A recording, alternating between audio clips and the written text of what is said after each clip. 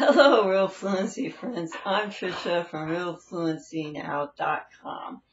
And today I will teach you some phrasal verbs that start with the word go. Don't forget that the past tense of go is went. So you will hear that in some of the sample sentences that I have. The first one is go off.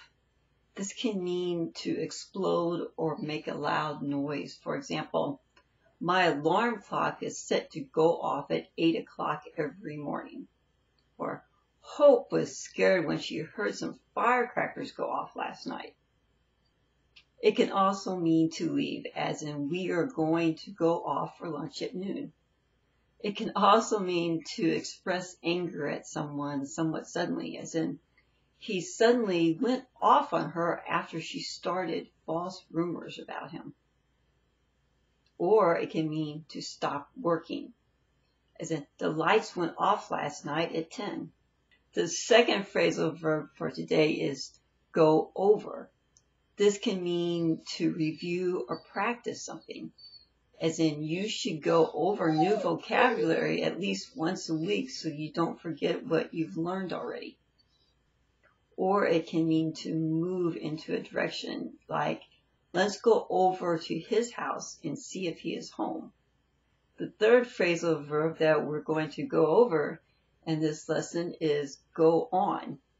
This can mean to talk about what is happening, as in, what is going on at his house? There's a lot of cars parked out in front. It can also mean for something to start, as in the show will go on at 9, or to talk too much. Like sometimes he goes on too much about cars for some people, but I love it. The fourth one is go along. This can mean for something to continue to happen, as in everything was going along fine until it started raining. It can also mean to travel someplace with someone, as in I hope he doesn't mind if I go along too. Number 5 is similar. It's go along with, which can mean to agree with or follow, as in, I will go along with whatever he suggests because I trust him.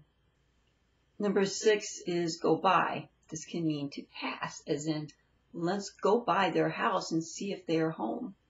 Or for time to pass, like, I have a lot of work to do so the time will go by fast. Also has 2 other meanings. Can mean to believe what someone says, as in, she's crazy, you can't go by what she said. Or it can be used when you want to use a different name from your real name, like, her name is Joanna, but she goes by Joe. Number 7 is go with. This can mean to match or be similar to. Sample sentence is, my shirt and pants are both blue. They go with each other really well. It can also mean for something to be included with something else, as in, does a drink go with a Happy Meal at McDonald's? It can also mean to choose something, as in, I think you should go with black boots to wear with those pants. Or to date, and in this case it's kind of short for to go out with, as in, he is not going with anyone now. He just broke up with his last girlfriend. Number 8 is to go out. One meaning is to stop working. Sample sentence is, the power went out during the storm last night. It can also mean to leave your house and go somewhere for fun. So people could go out with their friends or family for fun, or to go out on a date. A sample sentence is, I don't go out very often.